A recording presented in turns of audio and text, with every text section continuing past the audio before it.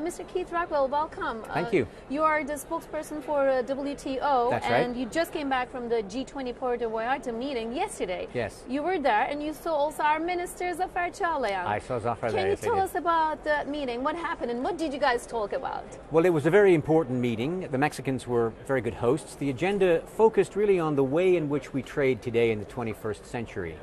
Increasingly, what we are seeing is that trade takes place in terms of value added.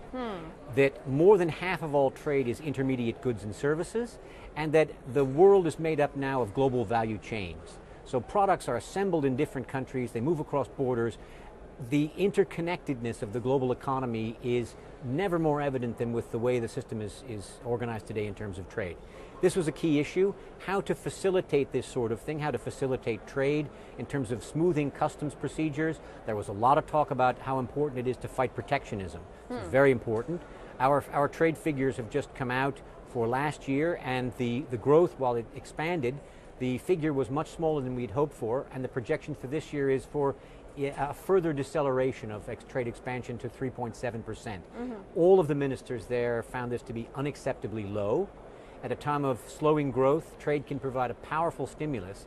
So the notion of removing barriers to trade, to encourage these value chains to keep functioning at a very smooth level is something that was on the agenda for everyone there. And how about our minister? What was his role in there? Oh, well, Turkey has a very prominent role in the WTO. Yes. And your minister stressed the importance of Turkey is really a crossroads in terms of its links between Asia and Europe, between North and South, in terms of its ability to participate in global value chains, in terms of its ability to be a source for investment, inward and outward.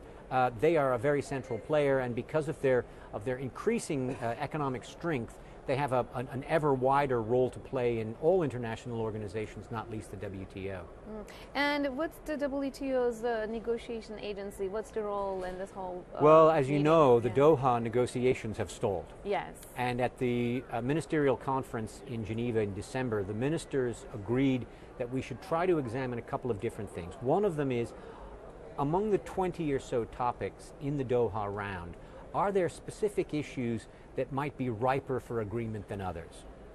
Under the previous format, the way things have gone is they've all been linked. So there could be no agreement on any area unless there was agreement on all of them. But there may be some areas, like for example the trade facilitation that I mentioned, where global rules on paperwork, on fees, on goods in transit, common and transparent rules in terms of smoothing the flow of goods across borders. If this can be agreed, it would perhaps add as much as $900 billion a year to global efficiency. So this is something that all the members discussed. Were there ways perhaps for services to be negotiated? Services associated with this, transportation, logistics, communications. Could a deal be reached there? Do you need to have all 153, soon to be 155 members participate? Can you do things plurilaterally? Less agreement among the members on this. Some insisting all members be involved, others saying let some people go ahead now if they can, others can catch up later.